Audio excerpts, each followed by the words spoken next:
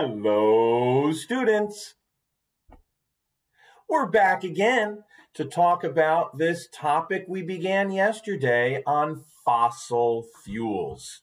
Now, if you remember yesterday, we talked a lot about coal, and we finished with the stages of coal formation. Make sure you're studying that list.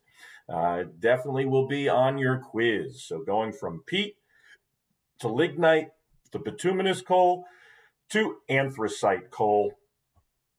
An important progression of stages due to time, pressure, and heat. But let's continue today with the other types of fossil fuels. So let's continue with oil. Oil is the liquid fossil fuel, and it's also called petroleum. Petroleum, you may have heard of petroleum jelly. Petroleum jelly is not something you spread on bread and eat with peanut butter. No, no, no. No, petroleum jelly is, what is petroleum jelly also known as? Like Vaseline. You put it on your lips maybe if you've got cracked lips. It's a product. It's something that's found in many products like chapstick and so forth. Petroleum jelly is made from oil. Yeah, from a fossil fuel. In fact, I've heard that in a survival situation, you could, if you have a little stick of chapstick with you, you could put your shoelace in it or put a thread from your shirt in it and burn it as a candle because it's a fossil fuel, primary ingredients. All right, back to oil. Oil is the liquid fossil fuel, also called petroleum. You can see all these pictures here of drilling rigs out at sea or on land. You can see what the oil looks like, pouring it into a container, and we can also see where oil is found as well as what it's used in. So a lot of interesting pictures on this particular slide. But let's continue with how oil is formed. Oil is formed from plant and animal remains under pressure and heat. Boy, that sounds familiar, doesn't it? It should, because that's how fossil fuels are formed, from the remains of plants and animals under pressure and heat. But let's check out this illustration here and the progression from A to C. Here on the left, we have like a water body, a sea, an ocean, whatever it may be. And over time, lots of things live in that water. And, well, have any of you ever had a fish, like a goldfish? Yeah. How many of you have ever had a goldfish or another fish in a tank and the fish died? It's sad, I know. It's usually the first pet that we experience a loss with. And now, how many of you have ever taken that fish and flushed it down the toilet? Yeah. What an honorable way to be disposed of, right? Well, if that fishy had been in nature, eventually all of the, well, I'll be polite, all of the parts of that deceased fish would eventually settle down to the bottom, along with other bits and pieces of plants and other animals that die. Dead and decaying organic matter settle to the bottom. And again, if you've ever walked in a pond with bare feet, you're walking through the dead bodies of plants and animals squishing through your toes. What a lovely thought. I know. Now, given time, those dead and decaying layers of organic matter might have other layers of sediment piled on top of them and could even form sedimentary rocks. Now, you start getting rocks on top of these trapped fossil layers, and you can be under a lot of pressure. And given enough time, these dead and decaying plants and animal remains can be transformed into fossil fuels. And if the geology is just right here, you may actually get layers of different fossil fuels, including oil. And so oil can be found under the ground and it can be pumped from underground wells. Now, these wells can be in areas on land, like in Texas or Pennsylvania. In fact, I think the very first oil well was right in Pennsylvania, our next door neighbor, geographically speaking. But these drilling rigs, in fact, when oil was a little bit of info here about oil. When oil was first discovered, it was believed it was just a useless material.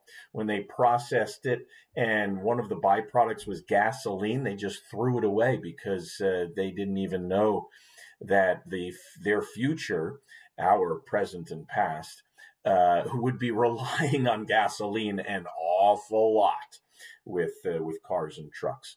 But anyway, these drilling rigs, just like a drilling rig in our area where much of your water that you drink is from well water, drilling a hole down into the ground, if you go into certain deposits, you can pump out oil from the deposit. Now, I want you to look at this diagram here for a moment.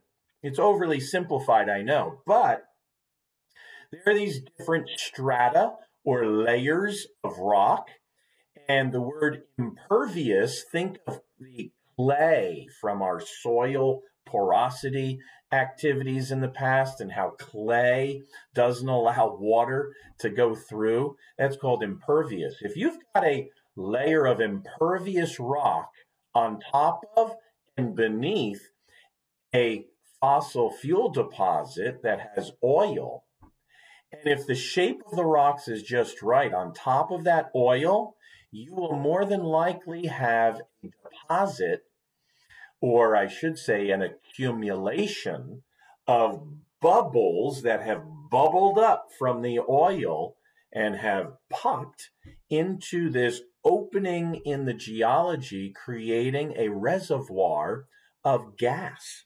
And we call that gas natural gas.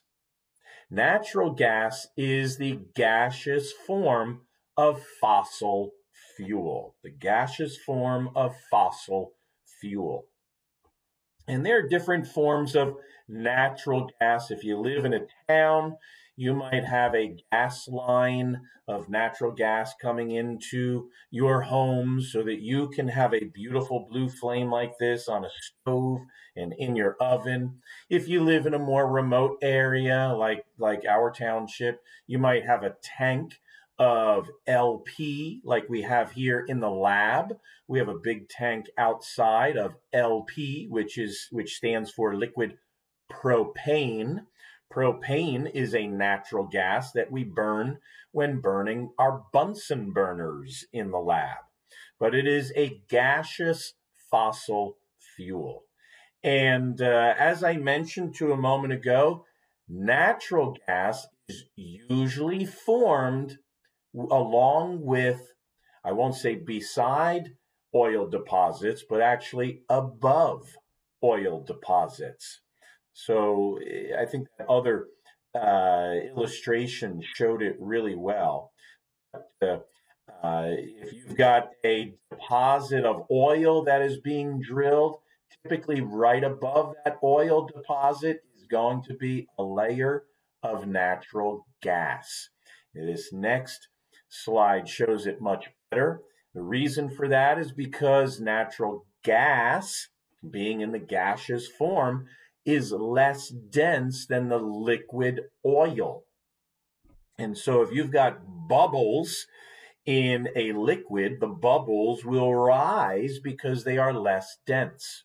So in this picture, which shows it pretty well, we've got a deposit of oil, and above that oil is a layer of gas. And that gas can be mined or pumped out as well. Now, in your book, you can represent that maybe with this illustration here. So I'll talk about it real briefly as you're copying it down. But here we can have the ground level, fairly horizontal. Beneath the ground, as we learned in soil science, we've got soil underneath that. And if you go down deep enough, you're going to get the solid rock, no matter what kind of rock that might be. Now, this doesn't happen everywhere. The conditions have to be just right, or had to be just right long, long ago. But in some areas, there can be these layers of oil and gas. And remember, the gas is always above the oil. For instance, if I were to show you a water bottle here, I think you can see that on the screen. We've got the gas on the top and the liquid on the bottom. If I turn the bottle around, the bubbles go up. The bubbles go up to the top. That's where the gas is, and the liquid is in the bottom. It's the same way with gas and oil. The oil is more dense, will go down, and the gas is less dense and will go up. So a more simplified version of this diagram would look something like this. Soil on the top, if we were to take a cross section, soil, gas, oil, water, and rock, bedrock at the very bottom. So this would be a very simplistic cross section of a geologic feature where there would be a deposit of oil and gas. Again, gas always on top of the oil. All right, so there we have it. We've talked about the three types of fossil fuels: the solid, liquid, and gas, the coal, oil, and natural gas. Three forms of fossil fuels that are used a lot around the world, have been used a lot for the last almost 200 years, but a lot in the last 150 years to be sure, and an awful lot in the last 100 years to 50 years. I mean, we've burned a lot of fossil fuels since the Industrial Revolution. So let's look at how our use of fossil fuels has been. Regarding our fossil fuel use, it is and continues to be the main source of energy. It's the main source of energy. And let me just do something here. Do I have something? Oh, no, okay. Let me put this back. I wasn't sure if I had something underneath that diagram or not. So it is the main source of energy in the United States. If we look at this diagram for a moment, I'll try and point things out to you. In this whole piece of the pie, this darker area is the coal. That's how much coal we currently burn. And this is a few years ago. It's in 2015. The numbers haven't changed all that much, relatively speaking. But this part of the pie is coal. This part is natural gas. And this part is petroleum, oil. So between these three slices of the pie, that is well over 3/4, well over 75% of our energy source comes from these three forms of fossil fuels, which is why it's really so important to be talking about this so that you understand the environmental impact, the energy impact, and the economic impact. There are many impacts to our fossil fuel usage. So most of our energy comes still from fossil fuels. Now, this little piece of the pie over here is from nuclear power, from nuclear power plants. And later on, we'll be learning how New Jersey is actually home to the country's very first nuclear power plant down in Oyster Creek, New Jersey, down the shore, and it's still being used today. We have, I think, 3 other nuclear power plants down in South Jersey, so we do get some of our energy from nuclear energy here. Then the little piece of the pie, this green piece of the pie, is about 10% currently. This is from renewable energy sources. More than 3/4 of our energy comes from non-renewable energy sources. Only about 10% comes from renewable energy sources. And renewable energy sources include all of the following here.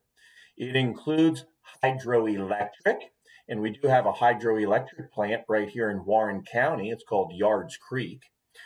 Wood, right in our own township, a lot of people burn wood. You can grow new trees and in a human lifetime recoup that renewable resource. But we've got other things here too. We've got, golly, I can't read what this one says. But I want you to look here. Wind, solar, geothermal are all in these top two layers. The yellow one here is wind. I know what the green one is. It's biomass. Biomass, like burning peat, for instance, very small portion. But here's wind in the yellow zone, solar and geothermal in these very top two layers. In other words, a very small amount of our energy usage comes from renewable sources. But I'm sure if you've been alive and conscious and awake over the last few years, you have not only heard about, but you've seen the increased usage of some of these renewable energy sources like solar, for instance.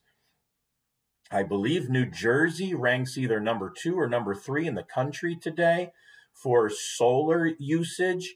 Look around the neighborhoods and you'll see more and more houses and yards putting up solar panels in order to generate electricity. And once those panels are up, the energy is free. Once it becomes daytime, it doesn't even have to be a sunny day.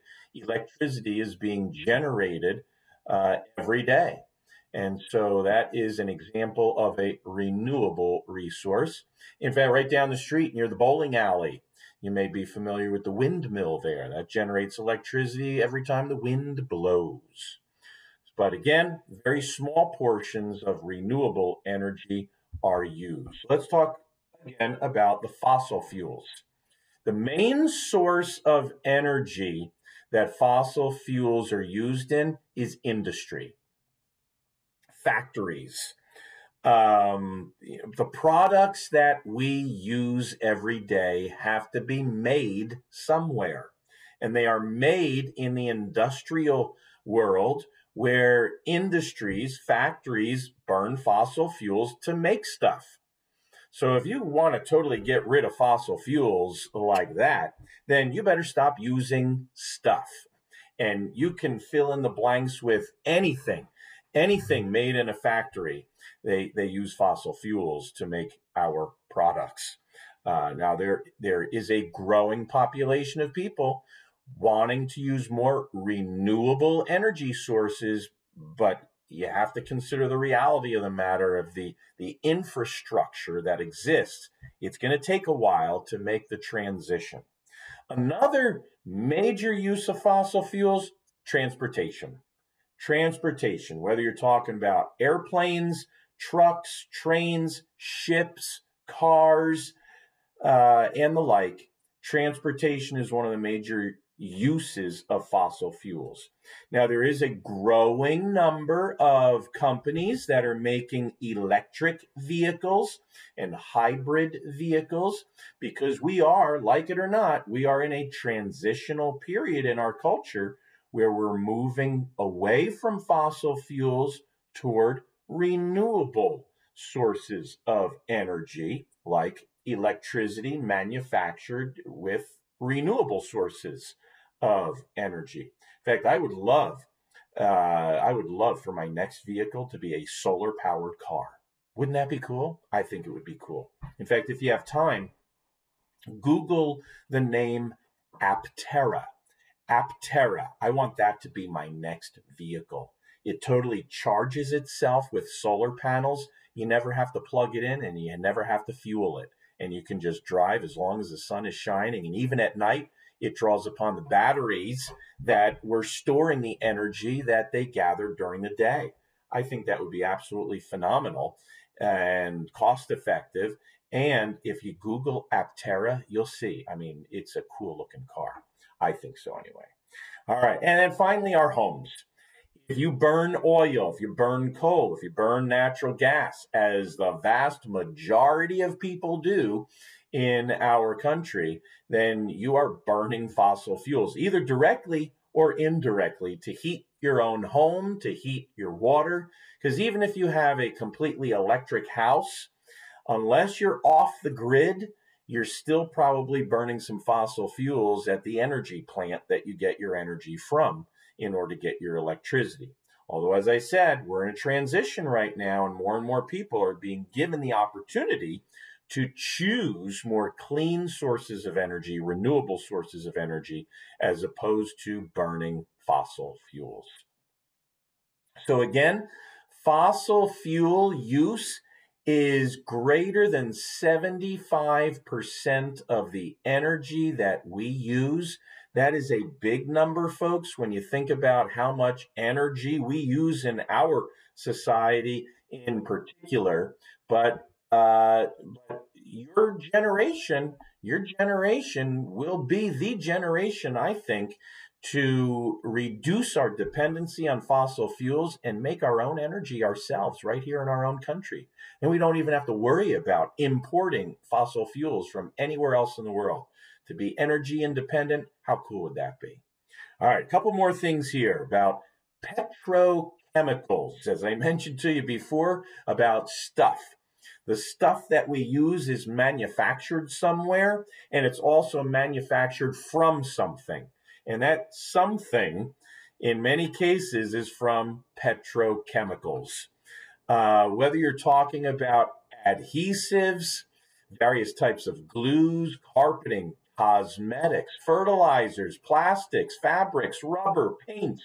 There are so many products that we use in our daily lives that are made from petrochemicals. Petrochemicals, a fancy word for chemicals or materials that we get from fossil fuels.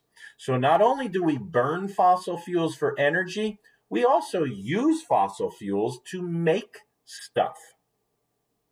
And these products, again, include not only fuels, but plastics and fabrics, etc.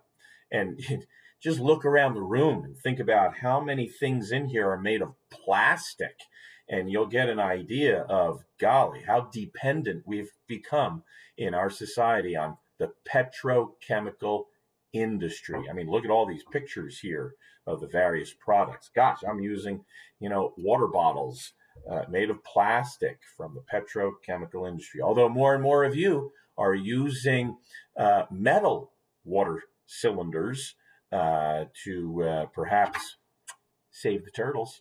Okay. All right, moving right along. There's one more topic I want to mention for today, and then the rest we'll save for our lab activity tomorrow. That is what has become a very controversial issue, especially locally. And when I say locally, I really should say regionally. In our neighboring state of Pennsylvania in particular, there's a big issue. It's called fracking. Fracking is a process of removing natural gas from the cracks in rocks deep beneath the surface. You may remember when we learned about porosity in our last topic with soil. Remember, pores are the empty spaces between soil particles. There's lots of empty spaces. We learned earlier how natural gas is less dense than the oil, and the gas tends to seep upward in geologic formations into all of the cracks and crevices of the rocks. Fracking is a process that essentially what happens is it's like a gigantic vacuum cleaner that is connected to a well into a rock formation, and the vacuum cleaner sucks up all of the natural gas. Now, in and of itself, that sounds like a wonderful idea. And scientifically, it's not a bad idea. But the controversy is that in order to agitate and extract as much of the gas as possible, sometimes they drill another well and they inject it with chemicals to squeeze the gases over to the other well. They also sometimes will agitate the ground, like shake the ground, like you are shaking a bottle, which is almost like producing little mini earthquakes, in order to get all the bubbles up and out of the extraction well. So there is some controversy over it, and for those various reasons. But here's a typical cross section of a geologic formation where there may be a freshwater aquifer that homes are depending upon. And we drill these extraction wells into a formation where there's some natural gas and, all of that other stuff that I mentioned. So where are these places? Around the country. All of these colored zones are areas where fracking is a viable alternative to extracting natural gas, which, by the way, does burn cleaner than oil, and that certainly burns cleaner than coal. So you have to weigh the pros and the cons here when thinking about things. But right here is New Jersey, where we live. And the northwestern part of New Jersey has some impact to it. We don't experience too much controversy here in Jersey, but in Pennsylvania, this Marcellus deposit here in Pennsylvania is a hotbed of controversy right now in terms of fracking. In fact, here's a close-up view of this particular formation. These red zones in Pennsylvania, super-duper hot spots of controversy because there are large deposits of natural gas in these areas that can be more effectively or efficiently extracted using fracking. But again, some controversy over the practice of fracking. All right, so there it is in a nutshell, ladies and gentlemen. There's our topic on fossil fuels. Tomorrow, we're going to be doing some activities to further illustrate the extraction of fossil fuels. So until tomorrow, I'm going to say bye-bye.